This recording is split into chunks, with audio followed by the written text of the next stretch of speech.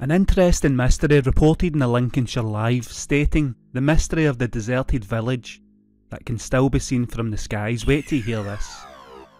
There are around 2,000 deserted medieval villages in England, but Gainsthorpe in Lincolnshire is perhaps one of the most well preserved that is still visible. The village still has surviving elements such as houses, barns and streets that remain as a group of earthworks in a largely unploughed field. And despite the land being the source of much local interest, historians and archaeologists have been unable to say for certain why this place was deserted. Many of the village's features are visible in aerial images, and the village itself dates back to at least 1,000 years ago, as it is listed in the Domesday Book of 1086 as GAINSTHORPE. The small village or hamlet was assessed for tax as having just one carucate of farming land, and that's the contemporary unit for an amount of land that a plough team of 8 oxen could tend for a year. In 1208, GAINSTHORPE was listed in a royal fines document, and this suggests that the village at this time was rather large. There were at least 19 fields surrounding the village, occupying 108 acres and 44 hectares, not including the communally farmed open fields. And the village also had a chapel, a windmill and a bridge. However, the evidence available does not reveal the village decline or precisely when it was deserted.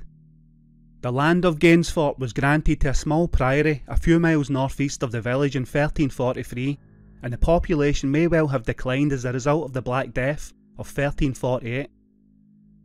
But the village land was part of the estate of the Duchy of Cornwall by the 14th and 15th centuries, suggesting that some village farms survived even if the village itself had shrunk.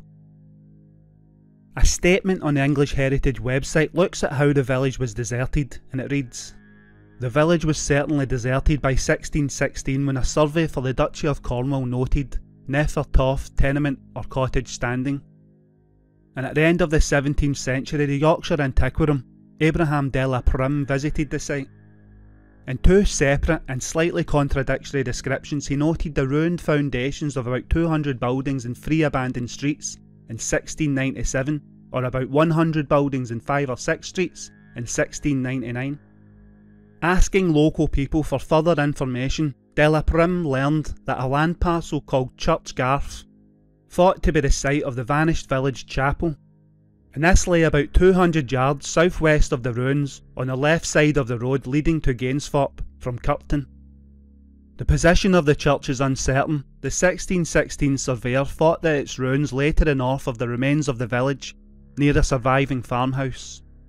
De la Prim recorded a local tradition that Tudor robbers who used the village as a base were driven out by the inhabitants of other local villages, thus causing the total abandonment of Gainsthorpe. He added, however, that in his view, the village had probably been abandoned to sheep pasture, and this was part of a regional shift from crop growing to more profitable pastoral agriculture. Many elements of the deserted village survive as earthworks in the grass fields that remains. There are 3 or 4 roads visible as hollow ways with earth banks on either side of a sunken track, and about 25 buildings laid out about 15 crofts beside the 2 east-west lanes, and each croft is thought to have been occupied by a family and used as a garden.